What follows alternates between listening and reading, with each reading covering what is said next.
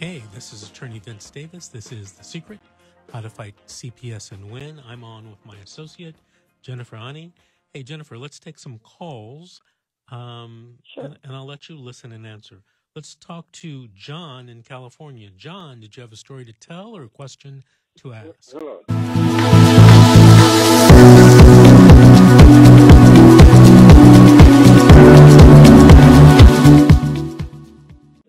This is John Osakwe calling from California. Okay, we don't want to use your full name, John. Okay. I have a DCFS open case.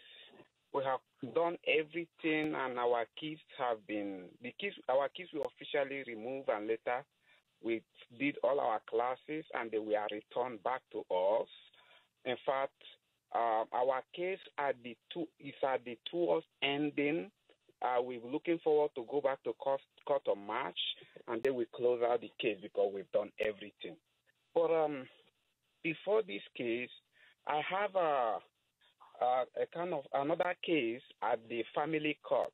It's a paternity case which I filed to have custody of my daughter from another relationship that was sent to Africa without my consent by the mom, just because my name is not on the birth certificate. So I want to file paternity. Now, the family court we are having what is called PPA. So the PPA counselor sent an email to the family, to the DCFS social worker. They are requesting for my file with the children's service case. So because the defendant is using the DCFS case that I have with my children as a defense that I have a DCFS case, so they shouldn't give me custody of my other child. So the family court want DCFS to give them the information of that case, which I have been trying to conceal. I didn't want them to know about it. I denied about it in court. I just didn't want them to know about the two cases. Even DCFS also, I didn't want DCFS to know that I have a paternity case at the family court because they could include that child in this case. And I didn't want the family court to know that I have DCFS case because they could use the DCFS case against me. So, but somehow they decided to investigate. The social worker called me yesterday that they got an email from the family court to release information of my DCFS case, that she's trying to notify me about releasing it. And I told her that I think if she do that, she's kind of like abusing my fundamental right and the right of those children as minor. I believe the right of confidential is being abused here. So I don't think it is proper for them to go and release such an information. Jennifer, what do you think about that? Sure. So, so this is an issue that turns on whether or not the information in your dependency case or CPS case can be used in a family law case. The answer, unfortunately, is yes, it can be used. However, there are procedures that have to be put in place.